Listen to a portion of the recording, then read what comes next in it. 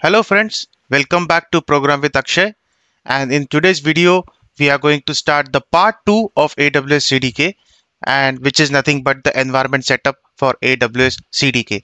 In part 1 we have seen the introduction for AWS CDK, where we have covered objectives, the prerequisites and the overview of CDK.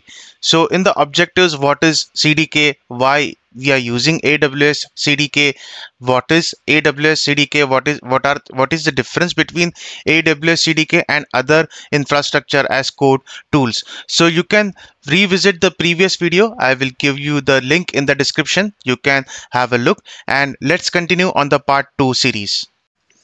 So let's begin with the part 2 of our masterclass for AWS CDK. In this part, we are going to start with our environment setup. In environment setup, we are going to see various steps. The first step is we are going to install our Node.js. So we are going to install our Node.js exe. Why we are using Node.js? Because we are creating the various programs, we are creating various infrastructure with the help of Node.js. Okay, so once we will install Node.js, we will check the Node.js version. After that, we are going to install the AWS CLI.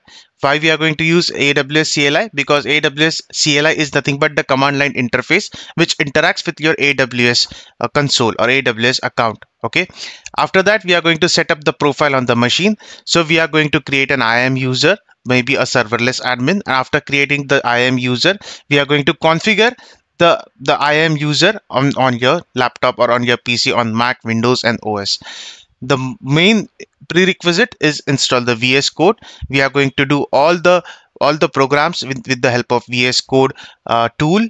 And then the last but not the least, we are going to install the AWS CDK. So let's start.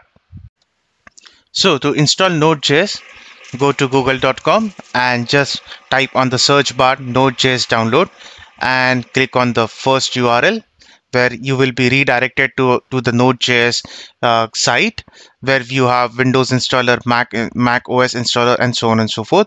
So for me, it is a Windows installer. If you are a Mac OS having a Mac OS laptop, you can download the 32-bit or 64-bit. So if you are a Windows, if you have Windows 10 or Windows 11, click on the Windows installer and click on 64-bit. I have already had downloaded the Node.js installer, and I have already had the Node.js install on my machine. So once you download the Node.js, just install, click next, and maybe you can install on your C drive. Depending upon your OS, if you have a Mac OS, then install a 64-bit, or if you are Windows, install the 32 or 64-bit. For me, I have installed the 64-bit because I am having a Windows machine or Windows laptop. So I already have a Node.js install on my computer.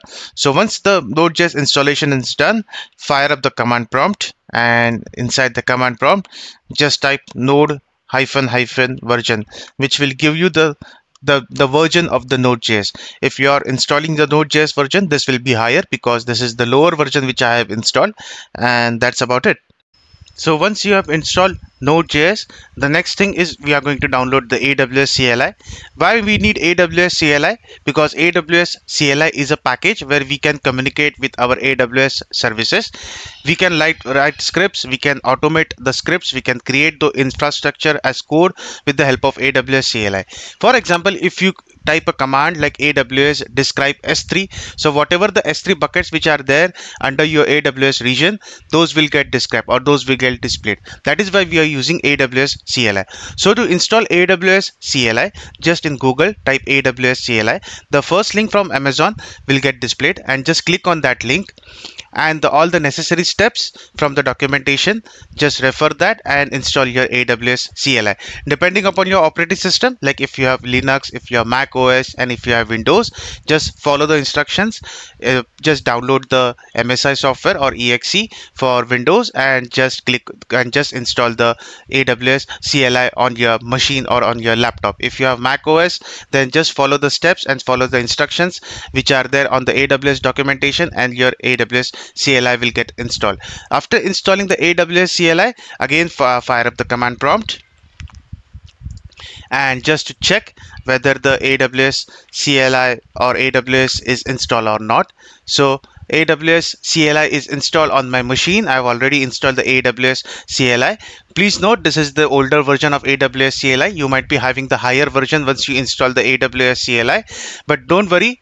The previous version and the newer version, there are little bit more updates on the newer version, so it's better to update the AWS CLI version if you have already the old version already exists in your machine or in your laptop. So after installing Node.js, after installing AWS CLI, the next step, we are going to create an IAM user. So log into an AWS account, and after logging to AWS account, we will go to IAM services, and inside the IAM services, we will create a user. Name any user called as serverless admin or AWS CDK example, and so on and so forth.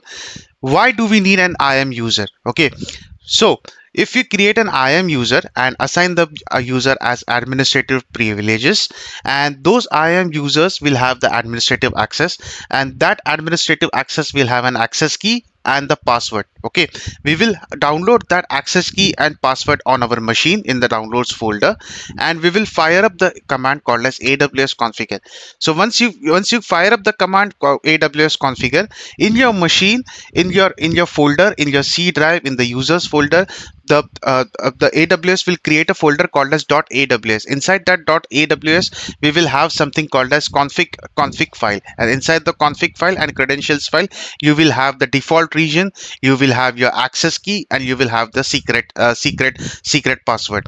Okay, and that access key and that secret password is very useful, or it is very important once we start writing the code. So if we create an infrastructure, if we create a Lambda on our machine, and we say from the VS Code or from the Visual Studio, deploy this AWS Lambda to our AWS account. So this AWS access key and your password will help you to establish a connection between your AWS account and your local machine. So once you push your code, or once you push your services to the AWS account with the help of your AWS access key and AWS password, the infrastructure will get created in your AWS account. That is why we need that particular user and that particular username and password to establish the connection between our local machine and with the help of an AWS account. So that is why we are creating the AWS user in the AWS account.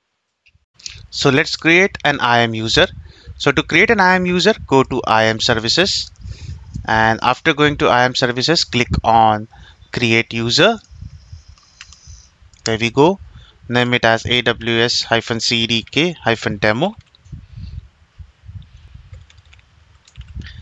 Just click on next. We will attach the policies, and we will assign the administration access. This is not the best practice to any user to assign the permission administrator access. Okay, but for this particular masterclass, I am giving this particular user as administrator access. Okay, click on next, and your user will get created. After the user will get created, we will go to that user.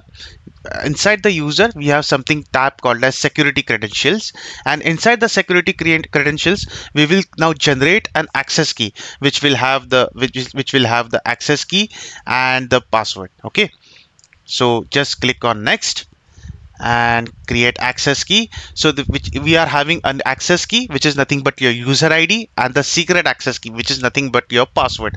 So you can download this CSV file, and you can keep it in your downloads folder.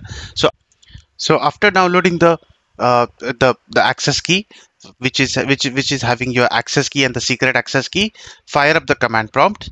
Okay, go to the downloads folder and just type AWS configure. Okay, now here, after typing the AWS configure, it will pick your AWS secret access key and your password and your default region. Okay, just you have to press enter, and for the password also you have to press enter, and for the default region it will take US East 1. You have to press again enter, and for the default format is JSON. Just press enter. Don't type anything, and your AWS credentials file will get generated under AWS folder. So I already have configured my username and password in my machine. So I am not going to repeat that step. So once you configure, you are ready to go and you are ready to deploy your infrastructure on your AWS account. Good job. So once you configure your AWS access key and your secret password, after configuration, inside the C drive there is a folder called as AWS, where you can see your config file and you can see the credentials file. If you open that file, it will have your access key ID, which is nothing but your user ID, and the password and the default region. So after configuring the AWS CLI, after setting up the configurations, the next step is we are going to download a Visual Studio Code. We will be doing all the programs or all the coding practicals in the Visual Studio Code editor. So you need to have a Visual Studio Code editor. So download the Visual Studio Code editor. Go to Google, just type VS Code, and from the first link go to VS Studio Code, and you can download the Visual Studio Code for Windows and for Mac OS, and just follow the steps and install the Visual Studio Code on your laptop. So the last and the final step, which is very most important, to install AWS CDK. Okay, so to install AWS CDK, just on Google type install AWS CDK, and we will be displayed the first link from Amazon, and just open the first link, and we have the Amazon documentation, where we can see there is version 2, the latest version 2 for the AWS CDK. The AWS developers always keep updating the version of AWS CDK, and you will have all the documentation, the background, the key concepts, what are the various languages the AWS CDK supports. As I said in the previous video in the introduction, it supports TypeScript, it supports JavaScript, Python, Java, C#, and Go. So in this masterclass, we are going to use TypeScript. And the most important thing is we are going to install the AWS CDK.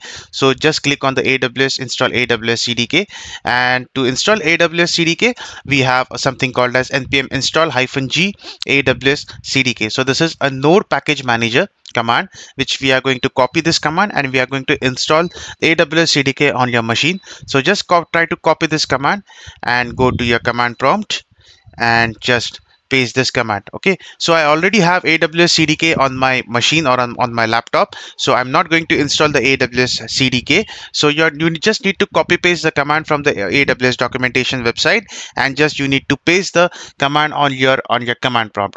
After installing the AWS CDK, it will take, depending upon your internet connection, it will take almost 2 minutes to install AWS CDK. Now the next thing is we are going to check the version. Let's check the version. So I already have the CDK installed, so my version is 2.1.4.0. okay, so 2.104.0, this is the I guess the latest version of AWS CDK. It might differ here and there. If you are using the older version of AWS CDK, no issues. We will still able to figure it out how we are going to programmatically code the AWS CDK functions or AWS CDK lambdas. If you are following this masterclass, and if you are installing the AWS CDK, you will have this version. Okay, so these are the steps where we have installed AWS CDK. Now let's see what we have covered so far in this video. Okay, so we have already installed Node.js. Yes, we have already seen the version, okay, of our Node.js.